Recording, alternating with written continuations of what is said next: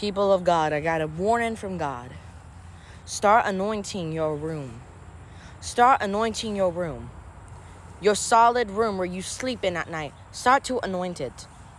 God is saying to me that people have been having dreams of attacks. People have been having dreams of visions and these demonic angelic visitations. God is saying start to anoint your room.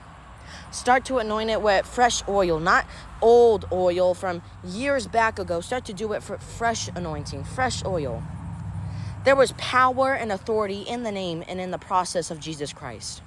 And if you are not anointing your house, if you are not anointing your room, there will be things that happen that you will not like. It says in the Bible, put God first in all the things that you do.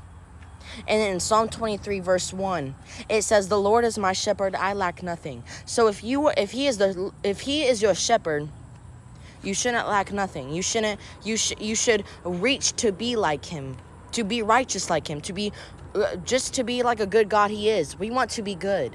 We want to be righteous, but in the Bible it says nobody is good except for him. There was nobody, not even one. So with that being said, reach up to the potential that God wants you to reach at and anoint your room. Anoint them.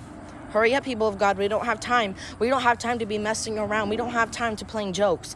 This is not a chessboard. This is not a game that you play where roll the dice. This is real life. This is not here, let's just go on a hike and then come back. It's not that type. If you go on a hike, you're never coming back. If you go on the hike and you do come back, you have not made your way into Christ yet. Because it says, pick up your things and follow me. It doesn't say pick up your things and come back.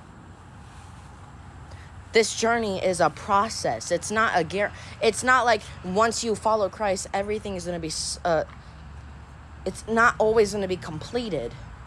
But the thing is, if Christ wants it to be completed, it will be completed. Anoint your room.